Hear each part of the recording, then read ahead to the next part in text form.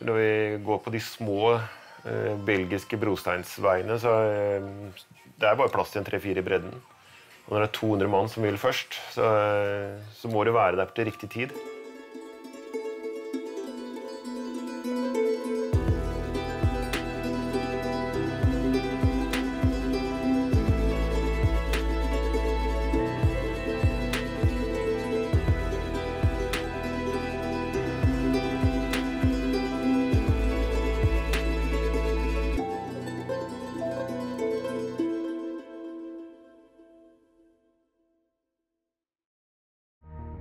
Vi på Kuurne, Brussel, Kuurne.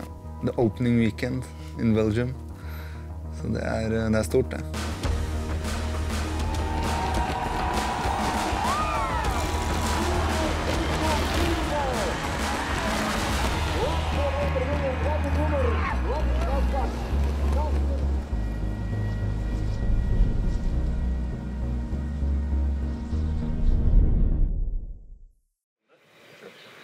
Så kommer Jonas som har på oss.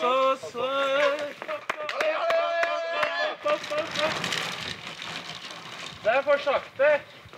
Hva er det her for noe? Ikke han kjøre? Kun for TV-show. Vi gjorde en ikke full recon på onsdag, men mer eller mindre. Og så har vi stoppet litt underveis tilbake i bilen med noen kommentarer fra de om hva de syntes om de stedene vi var, og hvor det var kritisk. Altså for dette løpet tror jeg vi bare kan forberede oss på når vi kommer inn på runden og posisjon først og dra til første gang her. Og så lager man en notat som jeg bruker på radioen, hvor vi har blitt enige om nøkkelpunkter hvor vi må være foran, hvor det er bra å forsere for å oppnå den posisjonen billigst mulig.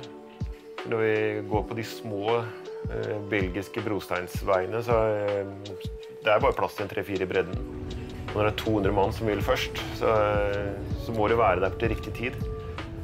Vi har ganske tydelig og grundig gjort den jobben i forkant.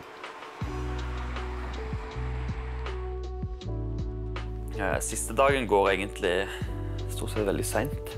Det kort trening på morgenen og lunsj, og så er det egentlig massasje og slappe av og se litt gjennom løypa til i morgen. Og så er det egentlig prøve å forberede meg uten å på en måte få mye nerver, uten å på en måte ikke bli for nervøs eller bli for spent, at jeg klarer å slappe av dagen før. Det synes jeg er viktig. Spesielt her i Belgia så er det greit å vite litt hva han møter. Jeg tenkte egentlig å trene, men det hadde jeg ikke sjans til å gjøre etter jeg tok penselinen. Og så lå jeg egentlig strekk hele dagen. Så er det litt bedre i dag, da.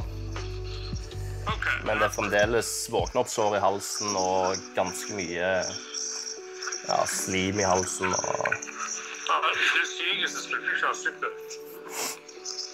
Nei, men det spørs jo hvor mye det bare holdt på å si. Hvor mye det kan løsne, da. Men da ødelegger jeg iallfall tirsdagen hvis jeg kjører søndagen. Men det er også ønsketenkning der, for å være helt ærlig. Det er mange andre viktige ting som kommer, tenker jeg.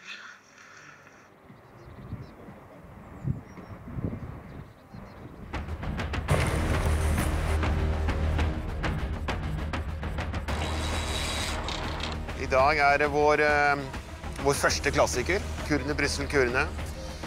I utgangspunktet en klassiker som det pleier å ende i en spurt, men de har gjort om på løypa, så det er en ganske krevende parti fra 96 til 150. Så får vi se hvordan det går. Og så blåser det litt, men sola skinner.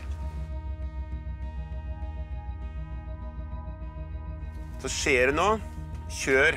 Der er grønt, kjør på flate hjul til du får fra siden. Det hjulet går ikke i stykker, og går i stykker så er det ikke det som er bekymringen. Panikk hjelper ikke.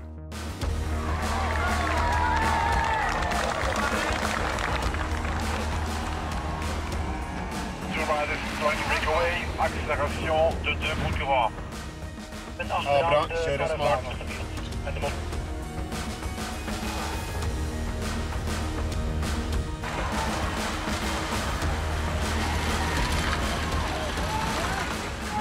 Under 10 kilometer igjen nå, gutta.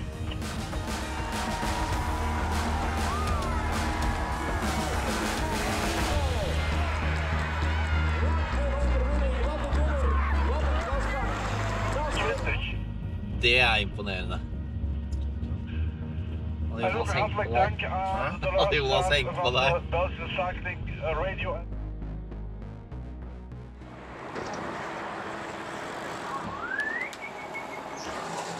Var klar?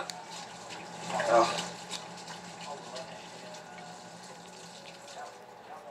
Nei, vi var litt stang ut for oss. Havnet bak på Kotterøy, bak en velt, nesten alle. Og derfor så ble det kjørt, så vi holdt i gruppe 2, og så klarte vi å samle oss på slutten, men ja, det er ikke beina der. Nei, det var gøy å komme seg i brudd. Følte meg egentlig veldig bra.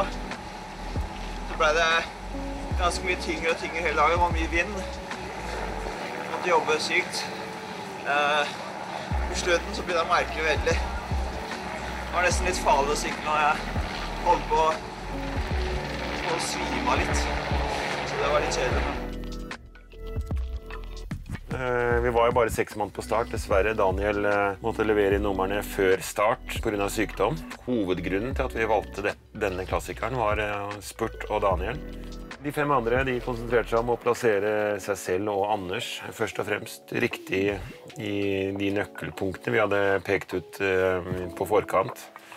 Det gikk etter skoleboka det, helt til 133, så blir de fanget av en velt. Så blir den feilen skjebnesvanger for alle, bortsett fra Abrahamsen som var foran. Så ender det vel med at Jonas Widerberg klarer å bite seg med, mens Anders får hammeren. Kapteinen som satt her, han var der. Med 3 mil igjen, så det funket så som så. Men en mann i brudd av Abrahamsen, det var bra. Erfaring er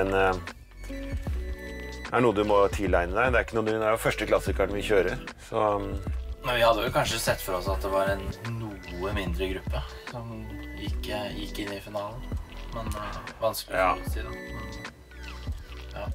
Små marginer. Små marginer. Litt stang ut da, i dag egentlig.